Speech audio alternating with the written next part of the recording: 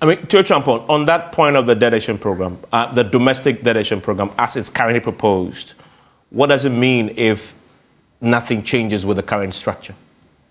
Well, if nothing changes, then more negotiations, because currently as we speak, the process, in my view, has been bungled, and partly because of the sort of I know it all attitude of the government, where instead of engaging and consulting widely with the people that are affected, a lot of the things were pretty much thrown at them. And this is people's monies, people's livelihoods that we're talking about here. And so there was always going to be heavy resistance, right, to it. But what people wanted to see was the government to actually engage in an open and frank manner, rather than attempting to, foist the whole thing on them as a take it or leave it option. And that is really where we have a lot of the challenges now.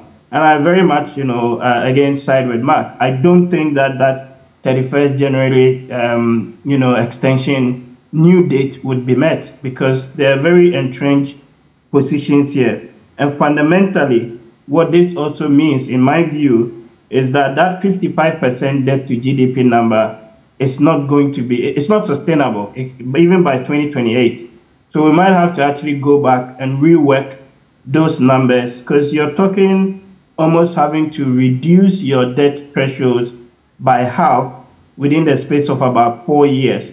And that is going to impose heavy austerity on the people of Ghana. So perhaps it's really a question of us going back to the drawing board and trying to see if we can instead, have a gradual reduction of these debt metrics or indicators over maybe even an 8 to 10 year period. Because I don't think that 55% is attainable with the way we are actually going about the restructuring exercise currently. Because remember, we haven't even talked about the external debt here.